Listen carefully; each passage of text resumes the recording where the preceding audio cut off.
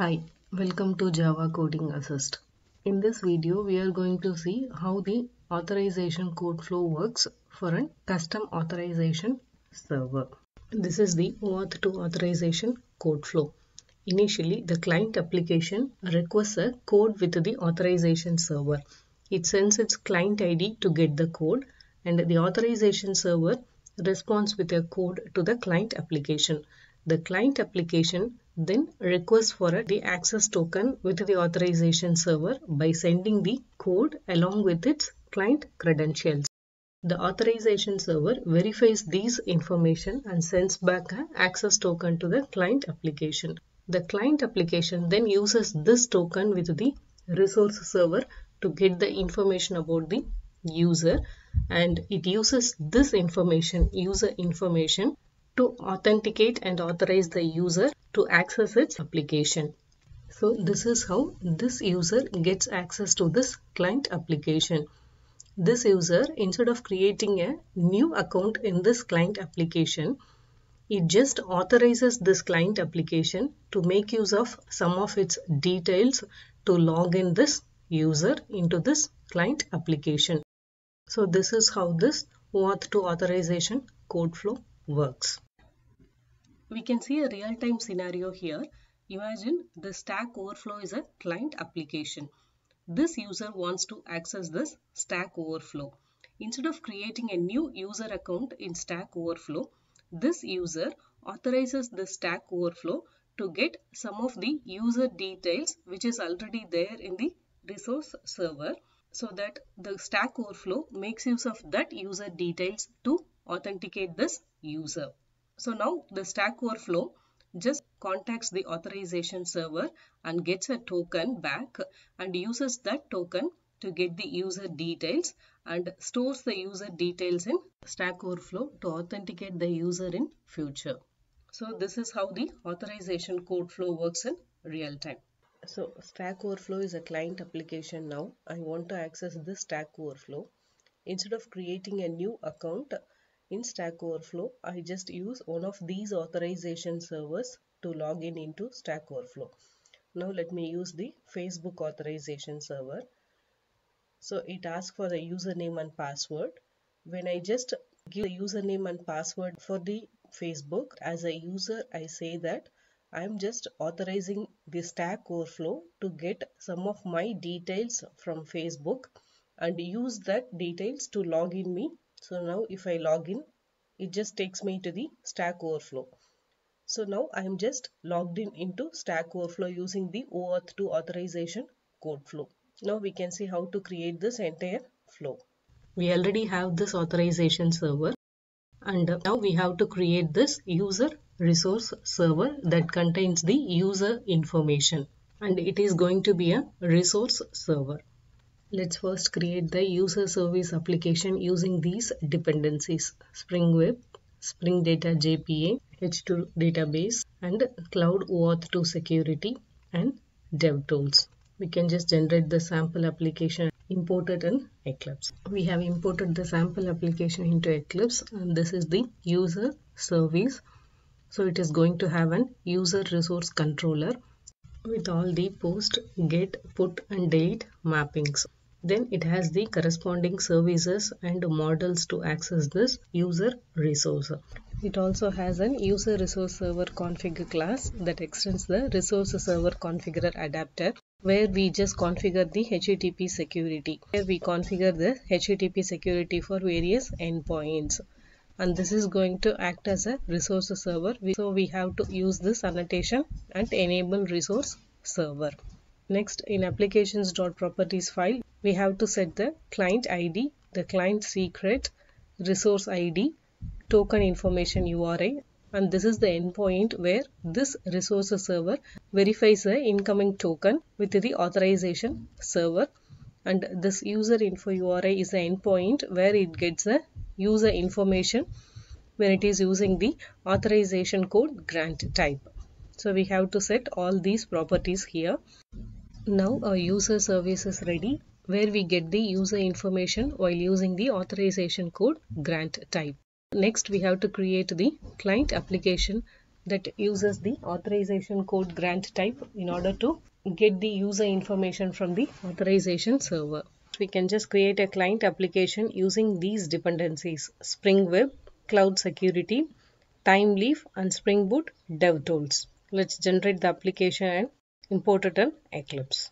I have imported the sample client application into Eclipse, and in this application we do have a controller called home controller that handles the request to the backend services, and we have an HTML file which renders the data from the backend services.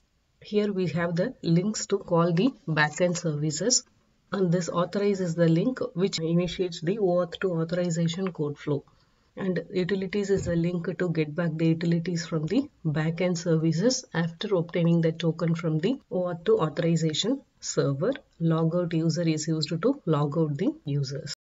So this is a HTML file, and also we have an web security configuration class that extends the web security configurer adapter, and this is used to configure the security to this client application. Here we configure the security to the different endpoints. Here only the users with the roles admin, manager and user can access the utilities endpoint, and other endpoints are permitted to all. Now we can see how the code flows in the controller class. This is the authorize endpoint which initiates the OAuth2 authorization code flow. So first what we do is we are just going to call the authorize endpoint of the authorization server. And here we pass in the response type as code and the client ID and the redirect URI. This is the callback URI to which the authorization server responds with a code, and the scope is read. We are just going to send this request to the OAuth2 authorization server, and this is going to go through the Zuul proxy.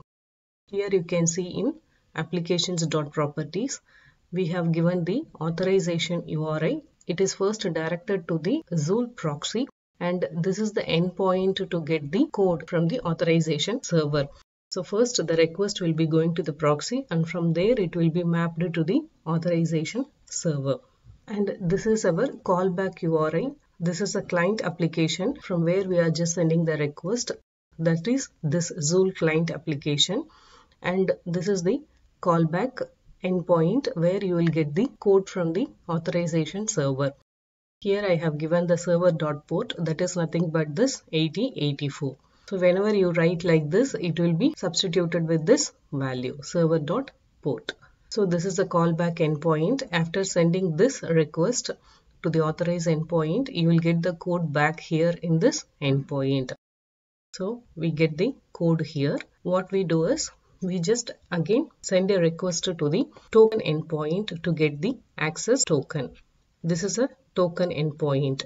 Again, we are just sending the request to the Zuul proxy, and this is the OAuth token is the endpoint where we get the access token from the authorization server. So we send a request to the access token endpoint, and here along with this request we send the code which we got from the authorization server, and the grant type is authorization code, and again we have to send the redirect URI, and along with this request we have to set the headers too. The headers contains the client credentials. The client ID and the client secret is encoded using this base 64, and we set it in the authorization header, authorization basic, and we set the encoded credentials here. We are going to send the request using this REST template along with this authorization header. The response to this request will be the access token. So we are going to get the access token from the response, and again now we are going to call the user information URI. That is the, so when sending this request we have to send in the access token which we got from the authorization server. We have to add it to the authorization header along with this bearer keyword. As a response to this request, we get back the user details. We then use this user details to authenticate this user and grant access to this client application. So this authorization code flow is used whenever the user is not ready to provide any username and password to the application, and he just authorizes the client application to get some of the user's details from the authorization server and use that details to authenticate the user.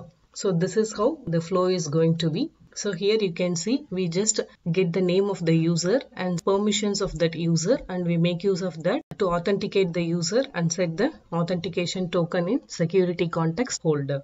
So this is how we authenticate a user using this OAuth2 authorization code flow. Also here we have the model classes to map the data from the backend services, and in applications.properties file we have to set the cookie name for that session. You can just give any name here, but you have to set this cookie name here for that session. Now let's run the application and see how it works. We have started all the services and all the services are up and running. We can check that in Eureka dashboard. Here you can see all the 4 services are running. Now we can just call the authorize endpoint of our client application. Client application is running in EP84 and we are just calling the authorize endpoint. You can see now it is redirected to the authorization server login page. As soon as we called the authorize endpoint of our client application, we just get the login page of our authorization server. That is, we are redirected to our authorization server. Here the user has to authorize the user by giving the user's username and password.